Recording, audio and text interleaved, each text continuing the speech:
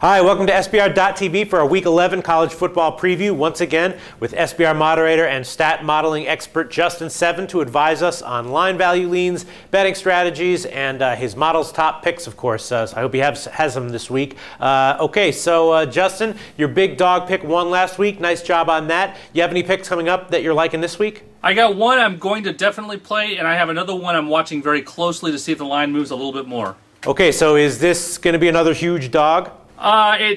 Yes, it's Idaho.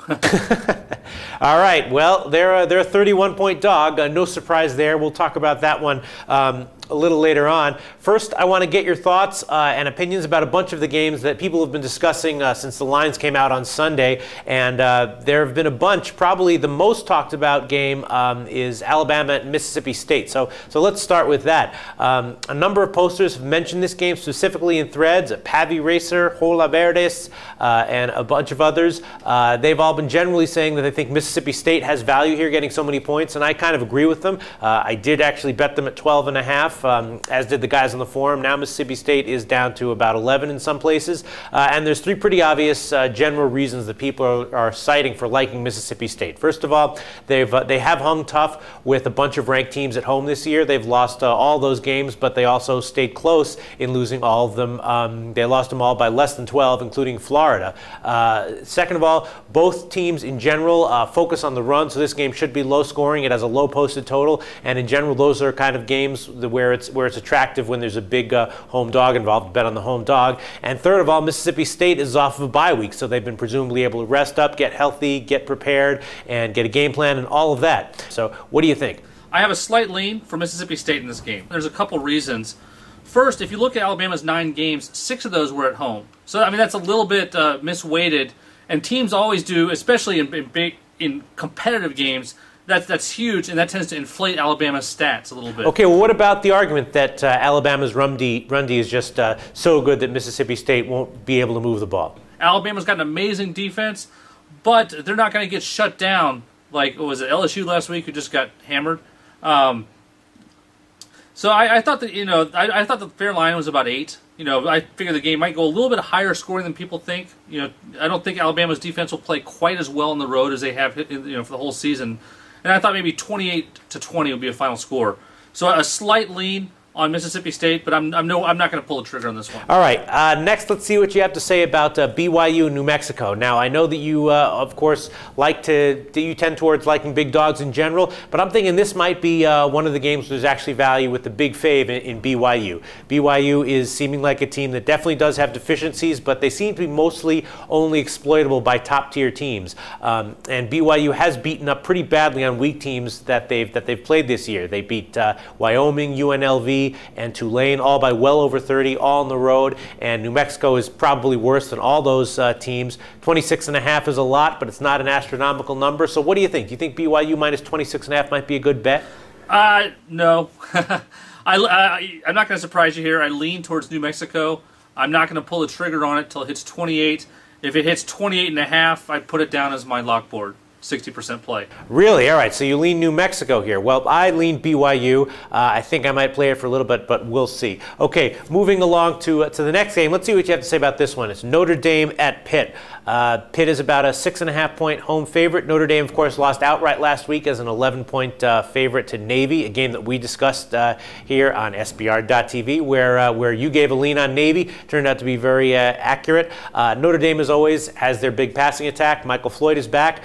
But there have also been reports of quarterback Jimmy Clausen suffering from turf toe, which may be hampering him.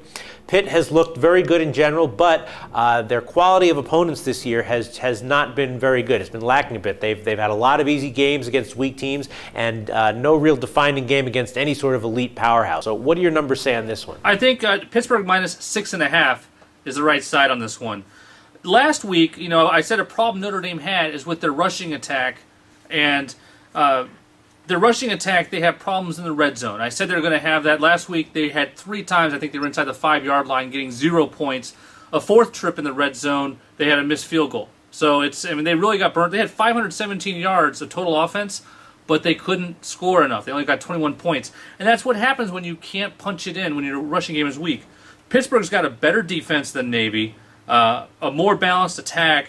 So I think this is going to cause a lot of problems for Notre Dame. I think I made the fair line Pittsburgh minus 11. So I'm a little bit surprised at the line movement on this one.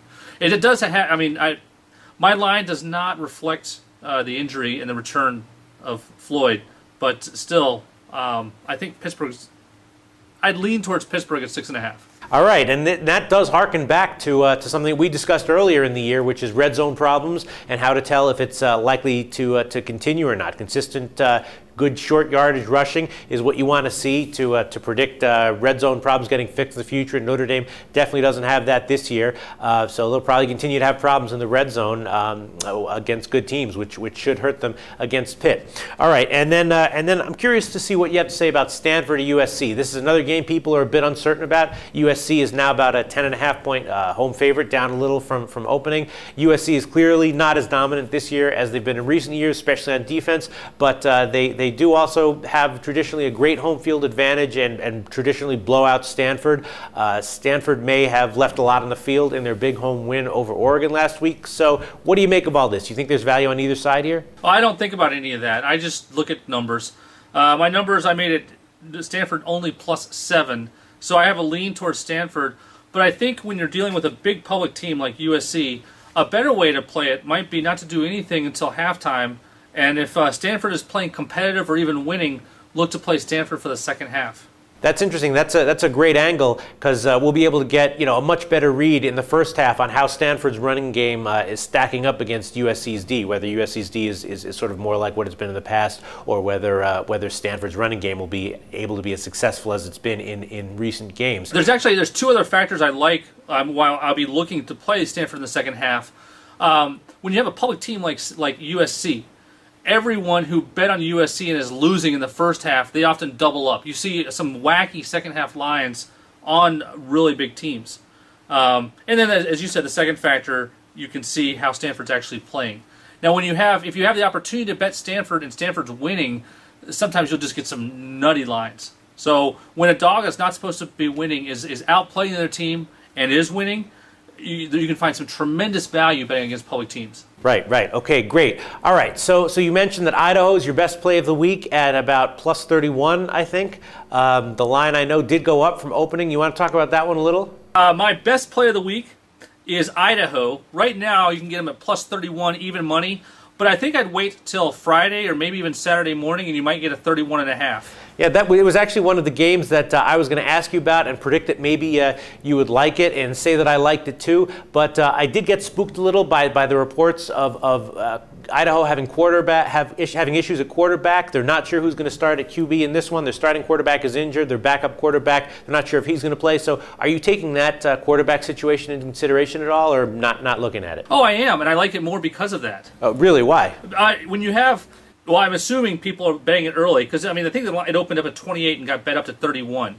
I think 28 was a better line even with the backup quarterback in, and I think the market has overreacted to this backup quarterback.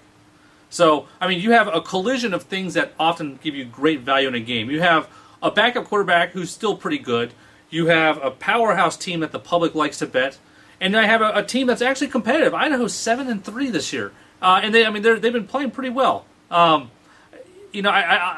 It wouldn't surprise me if they pulled off a huge upset. I just don't think they're that outclassed. And you give me 31 points, I'm loving it. Wow. All right. Well, they definitely have been a team that's come up a lot this year as a team with value by sharps. All right. Yeah, I want to qualify one thing I said, though, okay?